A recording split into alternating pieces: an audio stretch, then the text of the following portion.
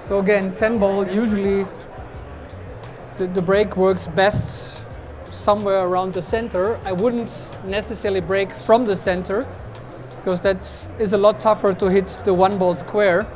And by doing so, you put the exact amount of pressure on both the 7 and the 3 ball, and you try to avoid that. So you try to get more power to one side. It doesn't matter if it's the right or the left side.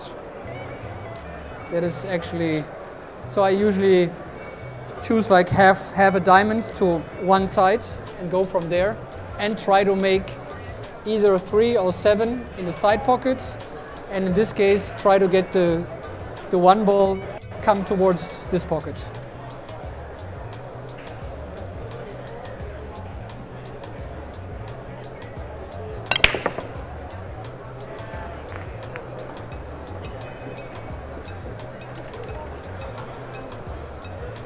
Hit it okay, even though the cue ball got kicked a little bit, but this is something that you can never control. This is part of the game and you just have to accept it.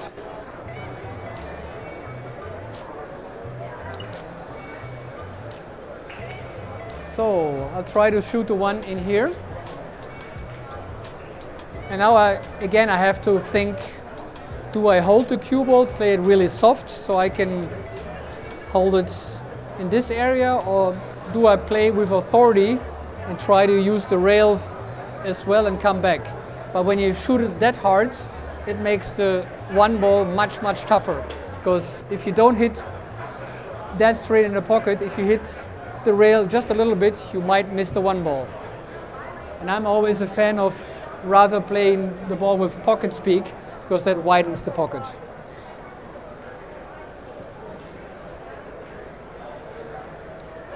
But still, I'm gonna hit the side rail a little bit and try to either end up straight or a little to the left. What I don't want is to be right on top of the 3 where I cannot reach the cue ball anymore. But again, don't tell yourself, I don't want to get there. You need to focus on the spots that you want to be at, not a spot that you don't want to be in.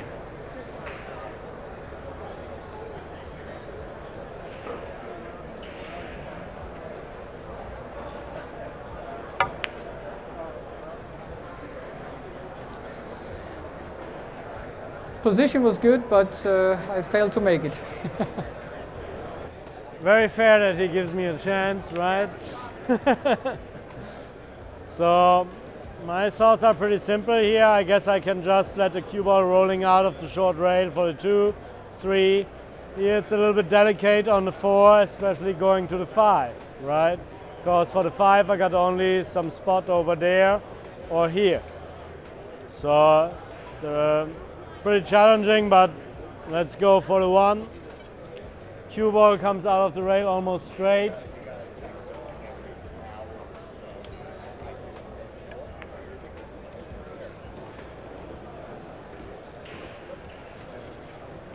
With this angle I can come back with low right to go back in the center.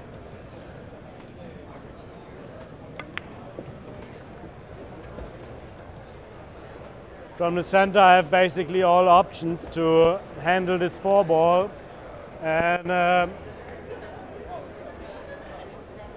mean I can make a stop shot, take a difficult one, but of course I try to get a pretty precise draw. But too much would be, you know, the worst case. So yeah, that's what you have to try to do.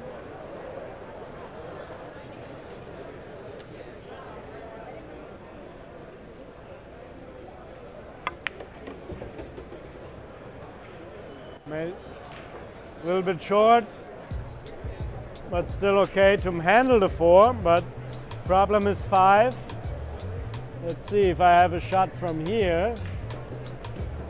Would be a very thin cut in the side.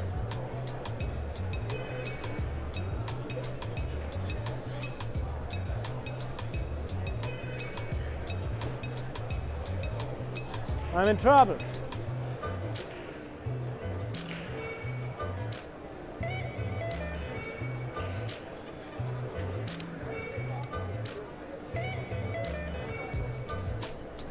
Okay, I make something unusual because I don't feel well with that.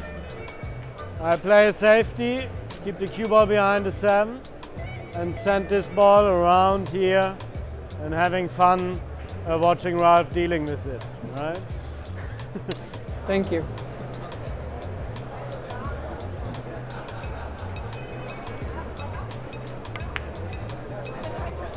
Nice shot.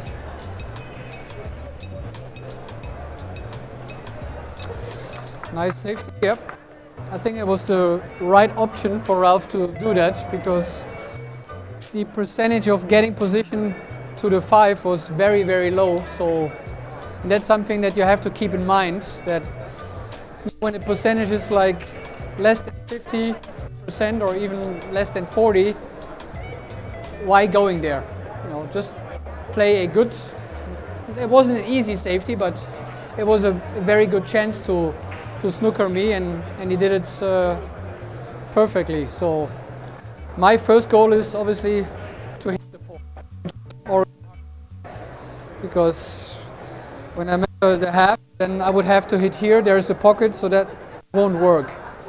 So I could hit it here, but still the half is blocked by the 5. So that would mean I would have to hit 2 rails. In order to hit 2 rails, and then after the carom to hit a rail, I would have to hit really hard. Again, that makes it tough because hitting it hard, the ball comes much shorter out of the rail. So this way is already impossible for me. So I won't go there.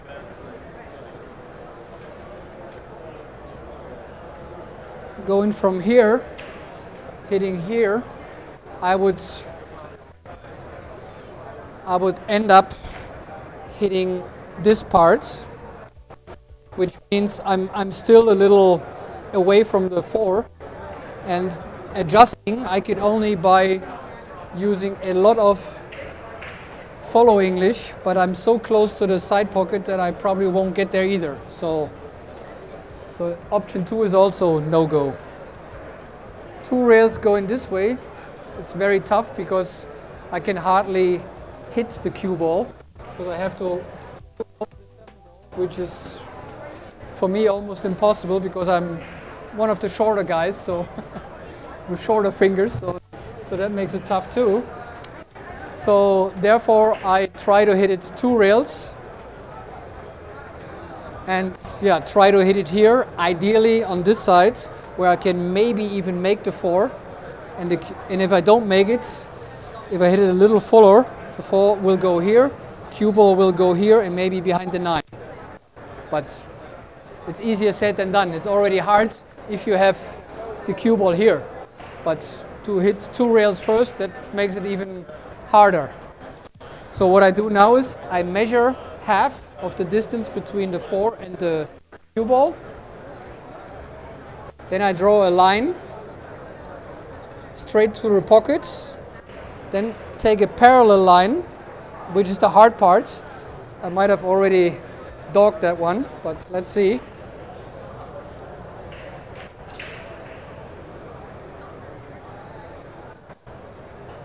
And then use at least 2 tips of running English, which would be right English. Let's see. See if I get there.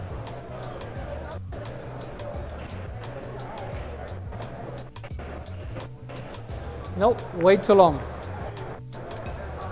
That's due to the new cloth, so that's kind of difficult, but that's the way it is. So I played a good safety, right? So I can play the 4 ball, leave a little angle on the 5 to get out on the 7, 8, 9, 8. Okay.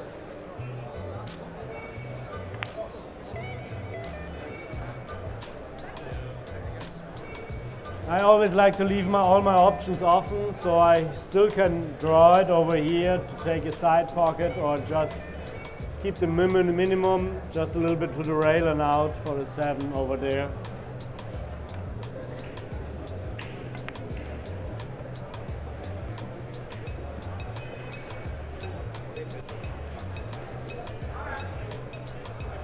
Don't have too much angle, so even if the cue ball goes a little bit there, it's still fine for the 8.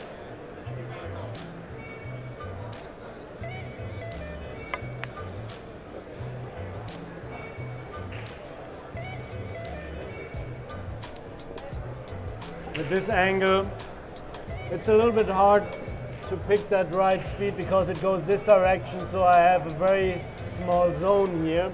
So I will force it to go along the tangent line on the rail and out.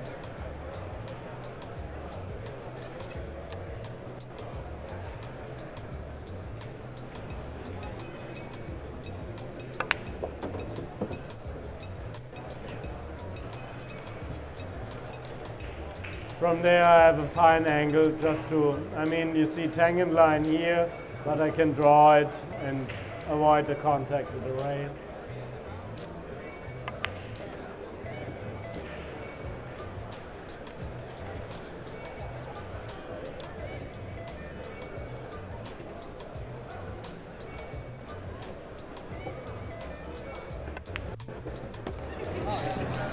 All right.